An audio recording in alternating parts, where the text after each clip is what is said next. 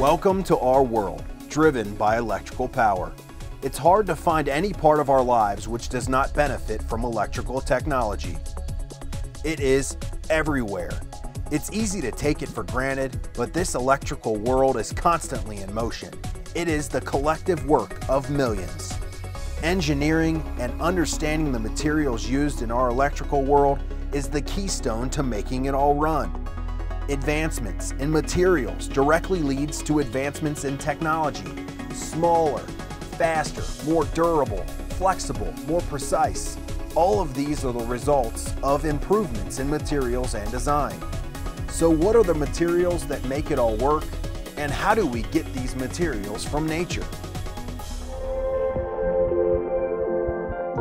Copper. For 10,000 years, copper has accompanied humankind on its technological journey. In the last 200 years, copper re-emerged as the most important non-structural metal, and that was due to its electrical properties.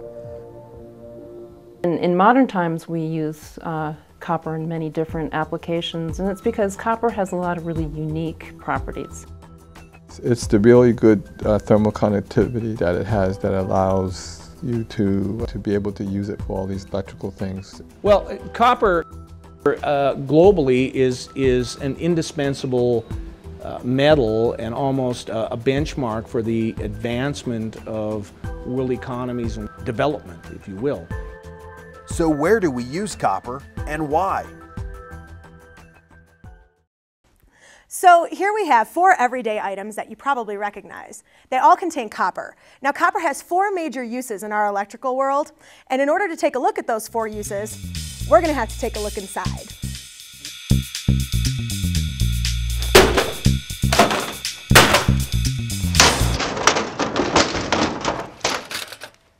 Here we have a circuit board, and on the circuit board are integrated circuits. Integrated circuits are considered the brains of modern technology.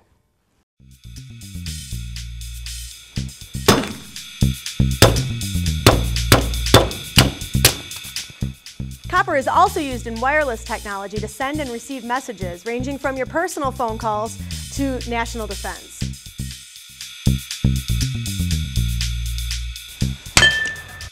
This is a transformer. A transformer contains an electromagnet, which is the 4th use of copper. Electromagnets are used to generate power, transform power, or convert power back into motion. So it's great that we know all this, but that's not the whole story. So how does copper go from this to this? Let's find out.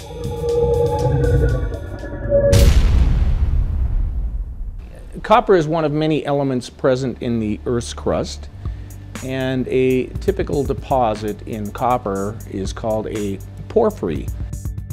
Porphyry is a geologic term that's used to describe intrusive igneous rocks. The magma chambers or reservoirs are very complex and dynamic systems. In addition to having magma, they also have associated with them hydrothermal or hot fluids, as well as steam. The steam and the magmatic or hydrothermal fluids carry metals. And then over time, when there's exposure of the sulfide mineralization to the elements, weather, heat, oxygen from the air, you get a weathering process of the sulfide mineralization. And the sulfides oxidize and become sulfuric acid and drain down in the deposit. They carry with these liquids, they will carry copper mineralization. Copper comes in 3 basic forms: copper sulfides, copper oxides, and native copper.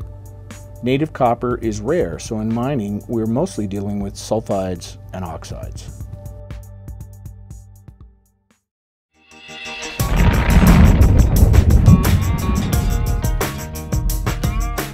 In copper processing, typically there are 2 modes for creating copper metal. In hydrometallurgy, we recover copper by use of water-based chemistry. In pyrometallurgy, we recover copper by means of heat. A rock is a composite of a lot of minerals, say chalcopyrite or bornite. Malachite and cuprite may also be the copper ore contained in the rock. The rest of the rock that does not contain copper ore is called gangue.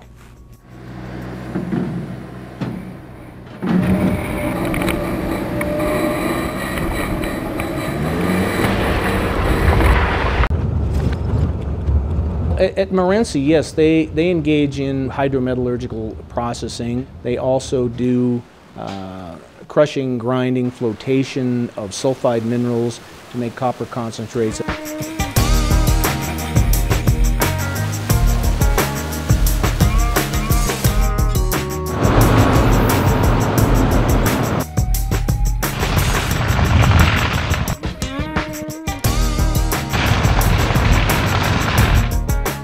Hydrometallurgy is mostly used on copper oxides because they are easily solubilized in acids. Copper ore is then wetted with dilute sulfuric acid in an agglomerator just before being heaped. Then they'll use a process of heap leaching where weak sulfuric acid is sprinkled on the material and the copper oxide is released.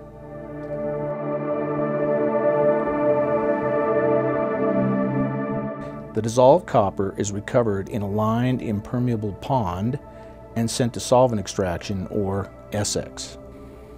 And then it's concentrated and purified with solvent extraction. That's the primary process hydrometallurgically for the last 40 years.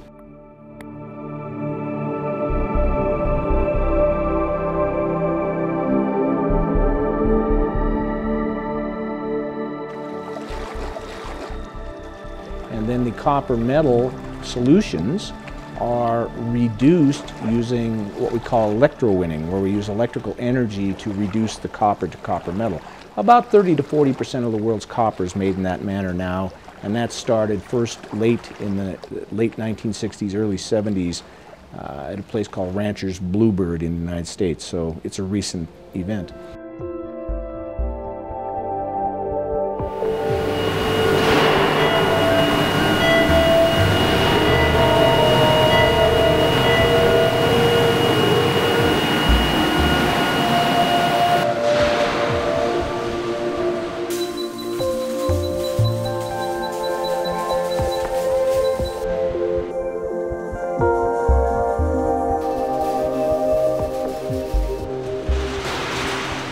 When 100-pound sheets of electro-1 copper are popped off of the cathode and stacked into bundles.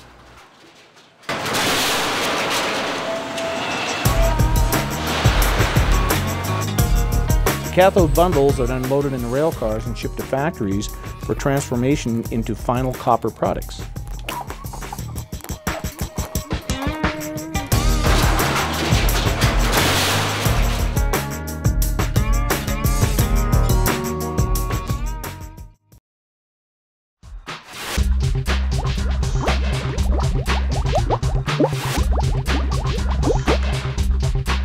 Copper sulfides require pyrometallurgical smelting since they are not as readily soluble as copper oxides. So we go through crushing and grinding, crushing in a sag mill and grinding in a ball mill in order to liberate the copper minerals away from the waste minerals or the gangue so they're no longer connected. And then the sulfide minerals are selectively concentrated by a process called froth flotation.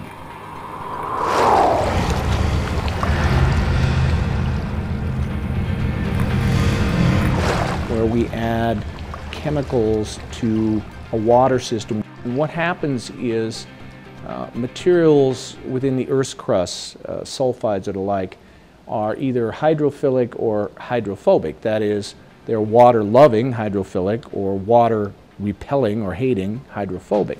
So by adding what we call collectors, like xanthates or dithionophosphates, you can get a monolayer coating on the sulfide mineral that will make it hydrophobic and correspondingly aerophilic, so it likes air. So as we change the surface chemistry of the particle, it will be repelled by water and attach to an air bubble that you put in the solution. There are several stages of froth flotation. At each stage, the solids become more purified. After flotation concentrates the copper ore, the water must be removed. This is done in a tank called a thickener.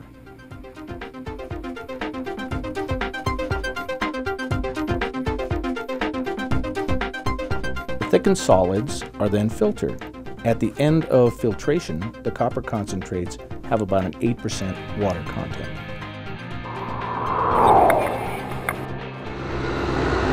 The filtered copper concentrate is then piled and loaded onto train cars. These are then shipped to a smelter where so-called pyrometallurgical techniques, that is, no water and a lot of heat, are used to smelt them, converting and then final refining to form copper metal. And that's a very ancient and historic method of copper production.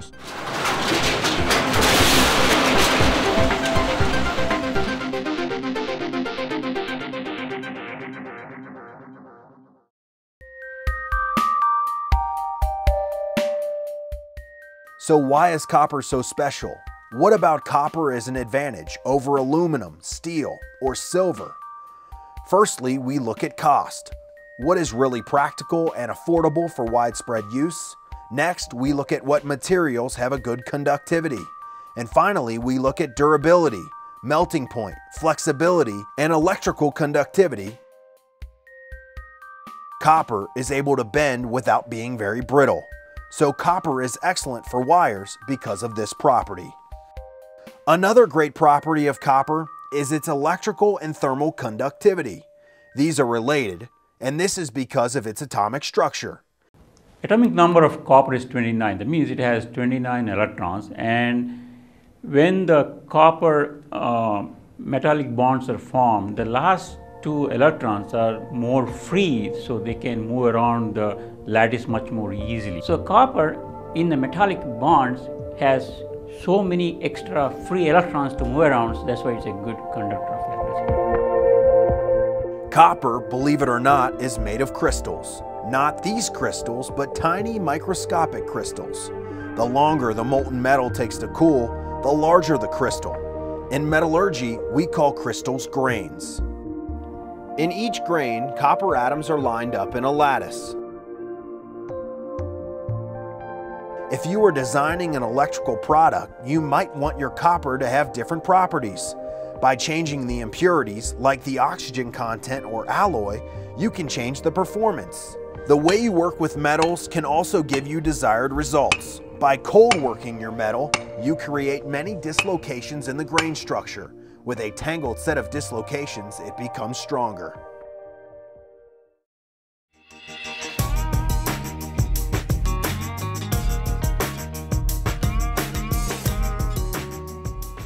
So what are the four major uses of copper? In order to transport electrical energy, we use a wire. Wires come in all forms, from thick braided lines to microscopic paths and devices. Copper has a number of advantages that make it good for wires, including the ability to carry more current in a smaller cross-section. About 60% of what's mined today is used in electrical wiring, both commercial wiring as well as residential. And then about 20% goes into plumbing as well as roofing. And 15% goes into the manufacture of industrial machinery. And then the remaining 5% is used in alloys, primarily brass and bronze.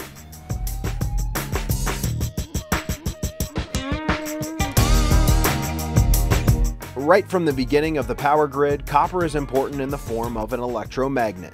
The electromagnet is most often found in the shape of a solenoid. The solenoid is formed by a coil of insulated copper wire energized by electricity. Copper has such a good conductivity that a solenoid made of it can be more compact and can handle higher current loads.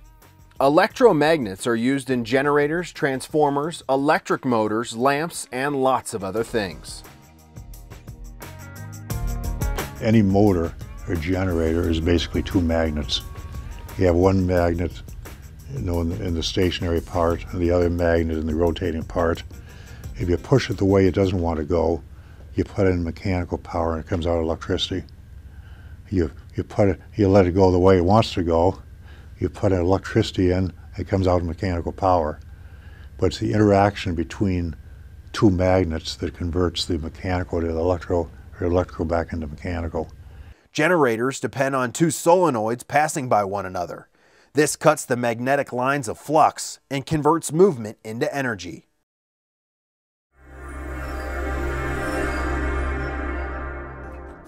Copper is vital for our wireless world. Copper is the most efficient material for high-powered radio transmission. Copper is an important material in major telecommunication systems. It is important even on a small scale in every home.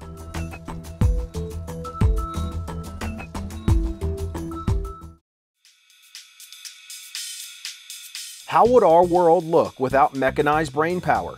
Integrated circuits and electric components have depended on copper since the beginning of the electrical age.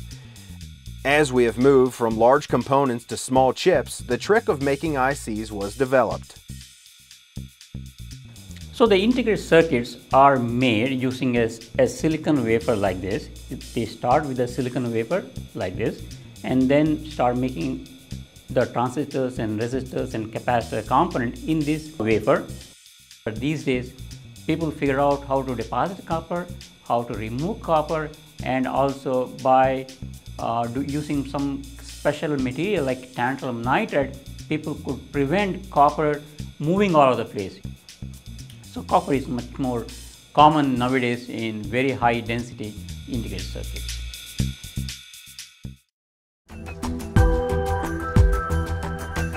The four major electrical applications of copper touch every part of our lives. New high-efficient motors and green technology depend even more on copper. It would be hard to imagine our world today without it. While silver and aluminum can act as good conductors, copper is by far the most prolific material for electrical purposes. And if we learn about how it got here, from mountain to fine particles, to slurry, to cathode, to wire, and then to the device, we really begin to appreciate things. With materials engineering and metallurgy, we continue to stretch what we can do with copper. Let's see what the future brings.